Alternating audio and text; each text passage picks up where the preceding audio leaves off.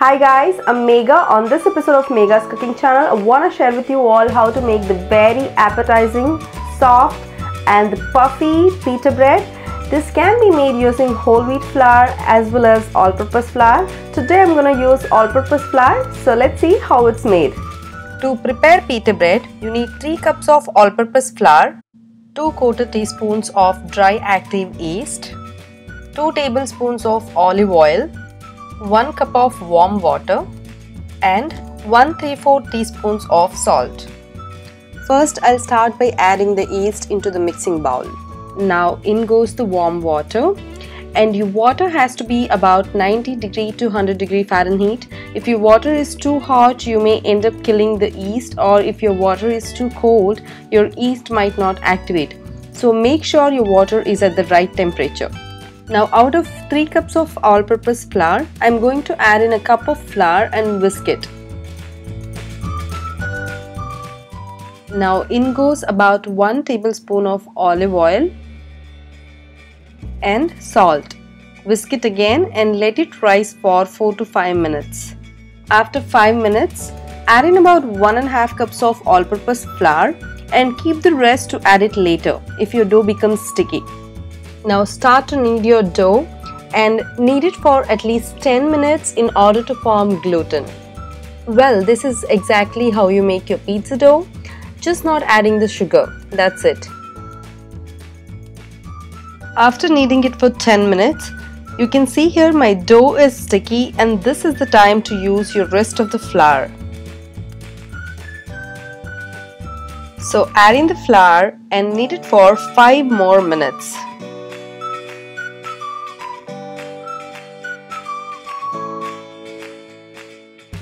After 5 minutes, you can see here my pita bread dough is nice and smooth and not sticky anymore. Now I'm just going to drizzle some olive oil to the same mixing bowl, and I'm just forming this into a ball, and all you need to do is pull the sides and pinch it to the bottom. There you have a perfect ball. Now coat the surface and bottom of the dough with the oil, and just going to cover it with the kitchen towel, and I want the dough to rise double in size, so it might take about 1 hour to 2 hours depending on the temperature.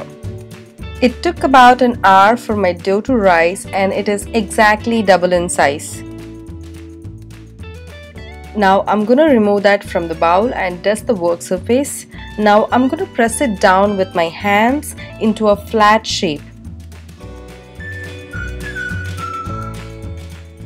so that it is easy for me to cut and divide into 8 equal portions.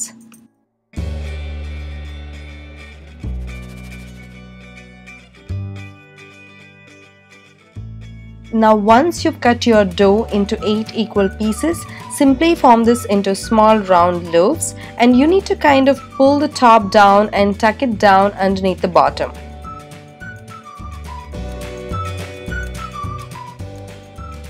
Once finished, just cover it with the kitchen towel and let it rise for another half hour. After 30 minutes, my loaves are almost double in size, and I'm ready to roll my pita bread. So here I'm taking 1 loaf and just going to dust some flour so that it doesn't stick to my board, and with the help of rolling pin, I'm going to roll it to a 1/4 inch thick disc shape. The same way, I will roll the rest of my loaves so that all my pita bread will get a chance to rise a little bit before grilling. Here I'm using a cast iron skillet on medium-high heat, and I'm going to grill it for like 2 minutes per side. Now flip it and grill it for 2 more minutes.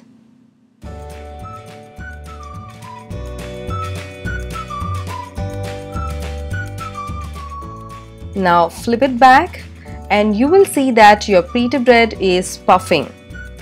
That is what we want, a big air pocket. That's it. Your pita bread is now ready, and it was so easy to make. I'm gonna show you one more, and if you have observed, I did not add oil at all. If you like to add a little bit of oil, you can go ahead and add a little bit at the end, because if you add oil to your cast iron skillet, your pita bread will have blisters which you don't want.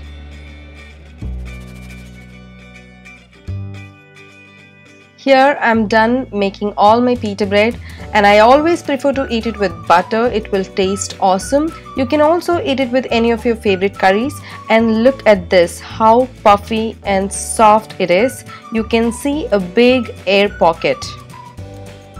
So make this pita bread and enjoy it with your friends and family. Okay guys, my pita bread is ready, and before tasting I want to show you how soft and puffy is my pita bread. Look at this. I just want to show you how puffy it is. Like, you know, you can really make it into two parts. This is just one pita bread and I made it into two. I mean, really that soft it is. So here I have eggplant curry. I'm gonna eat it with this.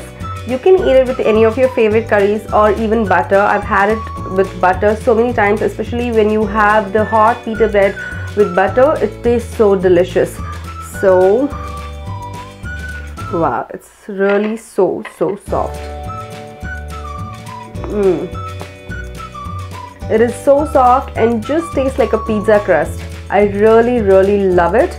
Go to meghascookingchannel.com and get the recipe and make this one for your family and enjoy. And don't forget to subscribe to my channel for such appetizing recipes. Thank you for watching. I'll see you in the next episode. Bye bye.